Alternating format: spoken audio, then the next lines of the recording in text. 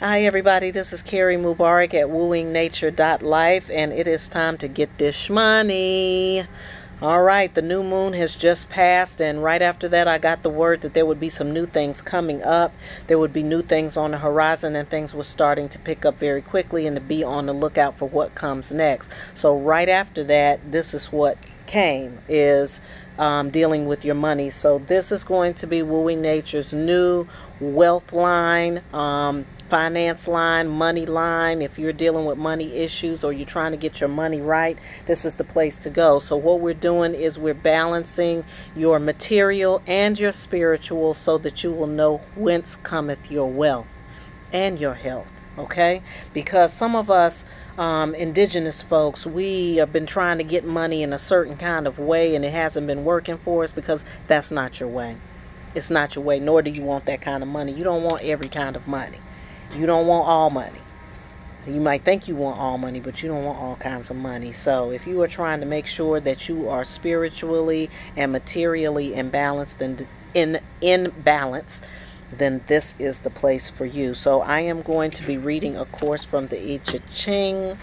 It is associated with coins. It's associated with money. So why not go to them to find out about the finances? And then I'm going to be following up with each sign in this particular element. So we're dealing with air signs now. We're going to deal with each sign in the element, and then we're going to use the tarot to break down each sign in the element. All right. So this is for air signs.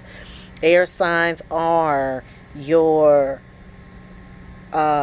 just lost my train of thought. Gemini, Libra, and Aquarius. So if you're Gemini, Libra, and Aquarius, then this message is for you. And so again, I'm going to give an overall reading from the I Ching, passages about air signs and what air signs need to be focused on, and then we're going to break down each one. All right.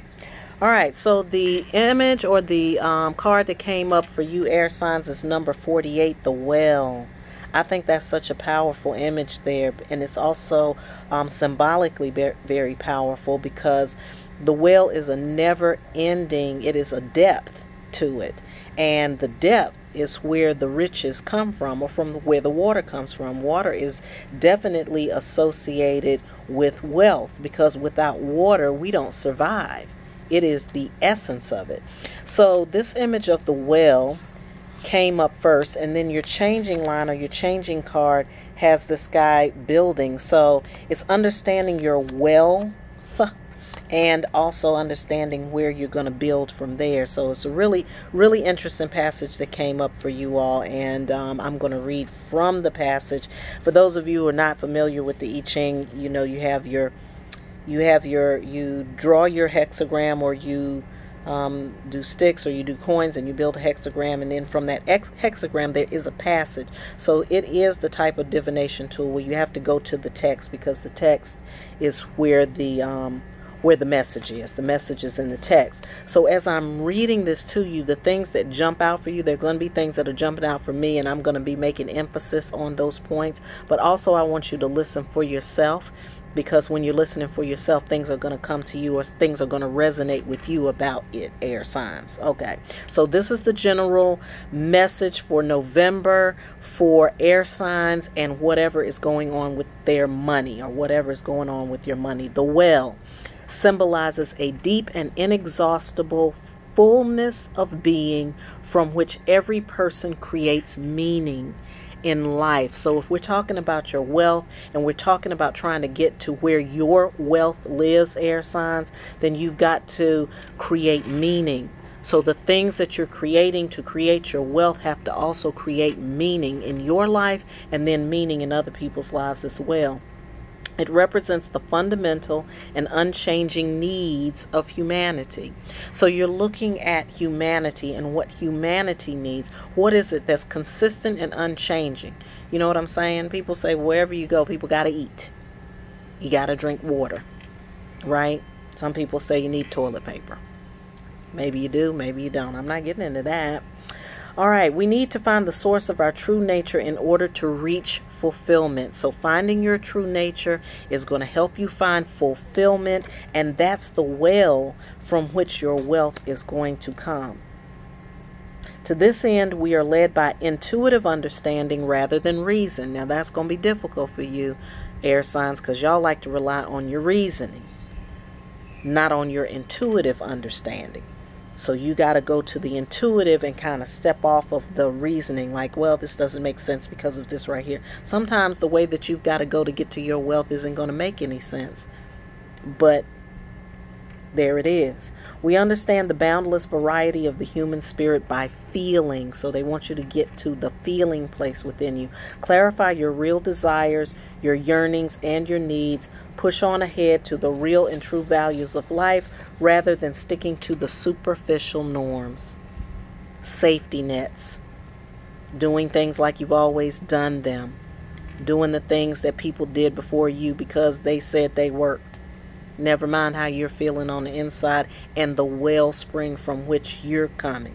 So you've got to look at your own well. You got to look at your own inner sanctum. You got to get in touch with your own spirit and your own calling and your own vocation and the well from which you're going to draw your own water or your own wealth. It's in here, not out here, and not already done necessarily. Of course, there's nothing new under the sun, but we know this. In your inner core lies the source of your strength and your clarity. And then I'm going to read the changing lines. The only two changing lines you had were lines 4 and 5. But before we go on, I just want you to see these two. So it's looking at that well, and that's you. That's where your resources, your inner resources come from. And from that, you begin to build. You begin to build what it is that you're envisioning or that you can envision for your life. And again, that's an intuitive process. That's a feeling process. It's less a thinking process and a reasoning process, because your thinking and your reasoning has gotten you where you are right now. But in order for you to get to your true wealth, you're going to have to what? Balance that out a little bit. And you're going to have to balance it with the emotional and the feeling part of yourself. So line 5 and line 6 were the changing lines. I'm going to read those because that's going to give you a little bit more to go with, a little bit more information. Line 5 says you possess all the talent needed to attain the insight and experience in order to advance. So air signs, you have it in you have insight and your experiences. So the knowledge you've gained over your years of living, plus your experience and the knowledge from the experience, is what's going to advance you. You develop potential gifts into abilities by accepting the challenges that you meet. So during the month of November, you're going to come up against, or you not come up against you, but there's going to be some challenges that you're going to have to face, and you're going to develop your gifts into some real solid abilities by taking on these challenges and letting those challenges strengthen you. In line 6, it says, those who have found themselves are like an eternal well. So if you know yourself, then you know that you are an eternal wealth of information, an eternal wealth of knowledge, and a wealth of experience. And all of that is already there, and it is usable. You can use that to get what it is that you're looking for and that you need. Their strength is inexhaustible, for in themselves they possess a source of inner wealth. That goes back here. Your inner wealth. Go inside, not out. So too is this source in you, even if you have not yet discovered it. So if you don't feel like you don't feel like you know what it is, if you feel like you don't understand what your wealth really is, then it's time to do some meditation. It's time to do some prayer. It's time to go in and just ask those questions and just follow what you're intuitively led toward, because your intuition is going to lead you on this journey, air signs. It's going to lead you on your journey, and there's some work to be done after you discover the wealth that is inside you. There's still some wealth to be done. Or there's still some other work to be done. All right, so now we're going to get down to each individual sign, and I've already pulled 3 cards, 3 I Ching cards, 1 for Gemini, 1 for Libra, and 1 for Aquarius, and we're just going to break those down one at a time, and I'll be reading from the I Ching on that, and then we'll get to the detail cards, the tarot cards. All right, so for Gemini, The card that we pulled for you is the 24, number 24. So this is the Gemini card. 24 corresponds to a turning point and a return. Turning point or return. So in other words, this is a pivotal time for you during the month of November, because there's a balance that has to be kept when you're making a pivot. When you make a turn, there's a very finite pivot point or point of balance. So again, when we're talking about balancing the spiritual and the material, then this is really a sign of the balance that is required. Let me get my glasses back on. There we go. Now begins a hopeful time for renewal and growth. Nothing more stands in the way of a new start. You can leave outdated views and bad habits and feelings behind you and energetically shape your life. So this is about an energetic shaping of your financial future. It's going to be done energetically. And the way to do that energetically is to take all the excess off, right? Because energy has to be light. If you're carrying a bunch of old, outdated views, a bunch of old, outdated notions, if you're still operating off of an old view of yourself in relationship to your wealth, as you chip that away and as you get rid of all of that stuff, it's going to make your journey and make your weight a lot lighter, and then you can go ahead and do what you need to do. You have the energy you need to shape the life that you're getting ready to live, your financial life moving forward. Get together with kind people. Get together with kind people. Now that's something that's really key, because most of the time when people are out here getting this money, they are in there with people who are cutthroat, who will stab you in the back and everything else. But this phase of this time is asking for you to make a different step. Get with kind people, and you will achieve more than would be possible if each of you were to act alone. So in other words, get together with the other people who are kind-hearted people who maybe have a similar vision as you are, that you have, and then you can really make things happen, and it won't be about cutthroat and competition. It'll be about bridging some real positive, real good talents together in order to make something go, which is what people, so they really, they don't think about that. But that's because they haven't been trained to think about that. That goes back to outdated views and bad habits. So in business, in the world of money, we've been accustomed to being cutthroat and competitive. And I'm not saying competition isn't out there. Yes, it is.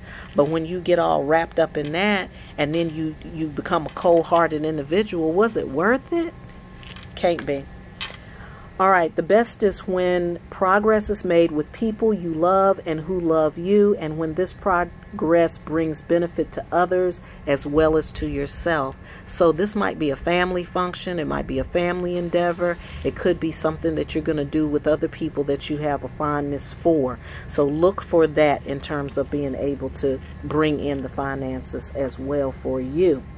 There is no need to force anything. The improvement in your situation corresponds to a natural flow of events. So just let it flow, Gemini. Don't even try to do a whole lot to it. Just let the things materialize as the way that they need to. The best things always happen by themselves. Know that the changes have just begun. The new influence must grow undisturbed before it can prove its worth. So it's got to have some germination time. November would be the time for you to kind of pay attention to where your inclinations are, where your natural inclinations lead you. And also, again, get with kind people. Get with people who you love and who love you as well, and start building on this idea, on this concept. All right, and pulling at your tarot, I see a lot of things have been on your mind. A lot of things been stressing you out. Money situation stressing you out. Trying to figure out how to do it. Racking your brain. Staying up at night. Working really, really hard. And I'm not mad about that, because all of that goes into the effort. But ultimately, it's about this. ultimately, Gemini, it's about knowing the will that is within you. So, but the work isn't bad. The work, going through this isn't a bad thing. It's just like something you had to do to get to this point. Then you're going to have to let that go. We got the King of Swords, Gemini, here for you. This is your natural state of being. You feel comfortable being in the realm of the mind, which is where the swords is. You're the king of that castle. You're the king of that. You got the king, you're the king of the castle, you got the throne, and you got the moat. And people got to try to get to the drawbridge, and they don't have a horse. So you're kind of out there alone by yourself. So you got to drop a little of this. Remember, in the other reading, it talked about not dealing with reason. This is your reason space, and this is where you're most comfortable, Gemini.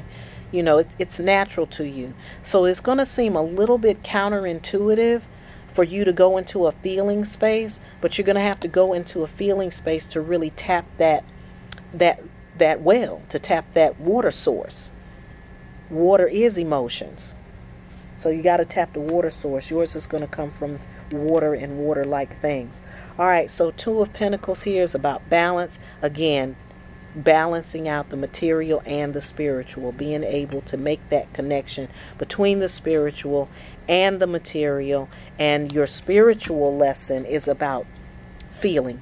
It's about being with kind people. It's about getting with the people that you love, the people that love you back, and building something from that, because that's really going to touch that place in your heart that is going to bring forth the abundance that you're going to then build from.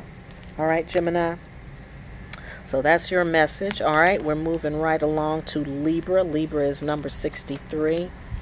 Number 63. This is message for Libra. Libra.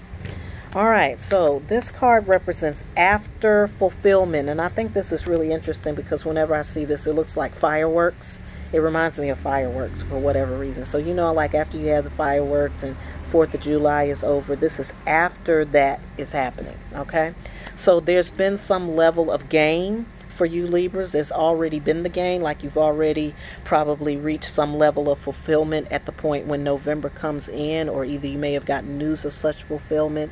But this message is saying, okay, this is where you are now. So you reach this level, now what? Okay? The genesis of the cosmos precedes chaos. And so too does the new order follow every state of confusion in the people's lives. When this new order is achieved, we like to sit back and relax, but be aware, or beware. This is precisely the point where you need to be careful and observant, for the achievement has not yet been stabilized. So in other words, you can reach a certain level of height or pinnacle, or you can think that you've reached a certain level, but you're not really at that level yet, because there's yet another level to reach. And this other level is when you find the wealth within.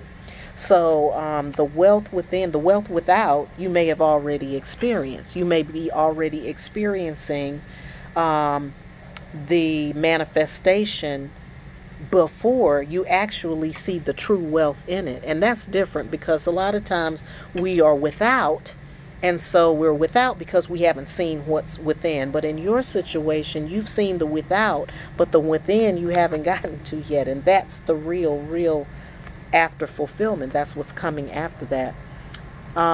Furthermore, the law dictates that decline begins after every peak.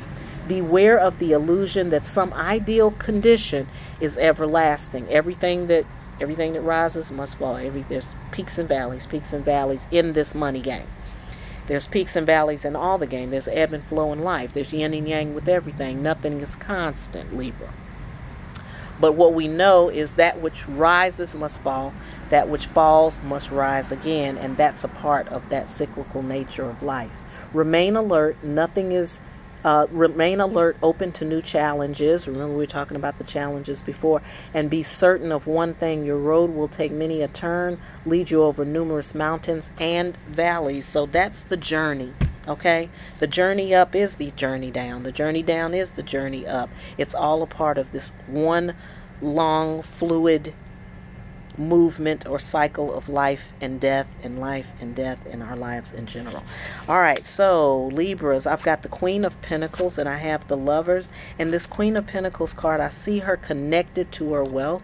I see this woman, she sits out in the desert. She's connected to her wealth, and she's got this ram here which says that some things have been initiated or being initiated, but you may feel alone in that effort. You may feel like, I don't know, I need some connection. The Lovers here is about partnership. So it's about partnering. It's like not going alone on the journey because you have everything, but then you don't have the person to share it with. You don't have the love to share it with. So you want to be able to share that. The Five of Wands represents some kind of conflict. It's an inner conflict most of the time that then begets the outer conflict. So if you're having conflict in relationship to your money, or if you are acquiring wealth, or if the material things are coming and it's causing some kind of strife, or maybe it's causing strife with your partnership or the person that you're working with. It could be your romantic partner, but it also could be your business partner as well, because sometimes when we're reaching levels of success, Libra, it starts to create problems in our own emotional life. And again, we're talking about this balance between the material and the spiritual. You also have to look at where the emotion sits with that, because that's what you've been admonished to do from the I Ching, is to remember the emotional part, not so much the reasoning part of it. So if there is strife and there is difficulty that you're experiencing, know that that's a part of that ebb and flow. That's a part of the peaks and the valleys. So if you're experiencing a really great experience and then you have a real low point, they go together. They go together, and you're learning from both of them. You're really learning from both of them. All right, so moving right along, we're going to Aquarius. Aquarius, your passage is number 35. I think that's really interesting. Looks like a little support system there going on. 35 Aquarius. 35 Aquarius. It's about progress. This sign promises good and easy progress in relation to worldly and spiritual matters. So it seems like out of the air signs, you all are probably the most balanced in relationship to your money and your spiritual thing. It sounds like a good balance there. Your reliability and loyalty are valued professionally and in partnership. So if any of you all are thinking about partnering with other people or consulting with other people, or if it's with your job, your current job, or maybe you're changing jobs, doesn't matter. The point is that your reliability and your loyalty is really what's getting you the bump up. It's really what's setting you apart, and it's what's allowing that money to come through. So if you're already in that position where you've been with a company for a while, they really appreciate your work. Nothing's broke, don't fix it. You know what I'm saying? Leave things like they are, but then appreciate what you're really bringing to the table and what they're really paying attention to. You're trusted when it comes to deciding important questions by evaluating each situation impartially and altruistically. That's with love. Then you reach your inspired solution. So that's how you're coming up with these, like when problems are happening in the workspace and people are trying to figure things out and they can't make decisions, and then you come with that decision and they're like, wow, Aquarius, that's such a great idea. It really is coming from a balance between you being able to look at the situation impartially and look at it from the heart space. That's really beautiful, Aquarius. With so much selflessness, it's sometimes not easy to consider your own interests as well, but quite miraculously, you always get what you're entitled to. That's because you're coming from love. And that's when you're using your intuition. That's what we're talking about when we're talking about using your intuitive and your emotional side more so than your reasoning side. And then that creates the balance in the situation, and then that brings in the money. So Aquarius, as I'm going to say, as far as the air signs are concerned, you all are kind of the example in the month of November. Your secret is that you always feel and act in harmony with the innermost part of nature and the human spirit. You yourself are part of the energy vibration which serves the perfection of all forms, the lowest to the highest. So you're not, trying to judge anybody or anything for what they're doing, and that's that love space we're talking about. Become aware of your role and fulfill it to the best of your ability. So that's some really, really good stuff for you, Aquarius. I've got the Ten of Swords for you in reverse, which means some difficulty, some things that's been really on your mind and that you've been trying to tackle here with this Nine of Wands. You've been trying to really organize your situation. It's been tough. It's been difficult, but you've gotten yourself together. That's behind you, and now it's time for you to get creative again. So whatever you may have been going through over the past month or so, or it could have been longer than that, just know that November is heralding in a different time for you, a time where you can really start becoming more creative again, because you've done that other kind of work. You've done that other stuff. And you've also garnered some respect in your field. So you ended up with double blessings. Like they said, you always end up with whatever it is you were going to end up with anyway, just by giving that heart, just by being in tune with people. And Aquarius says you all are really great at that.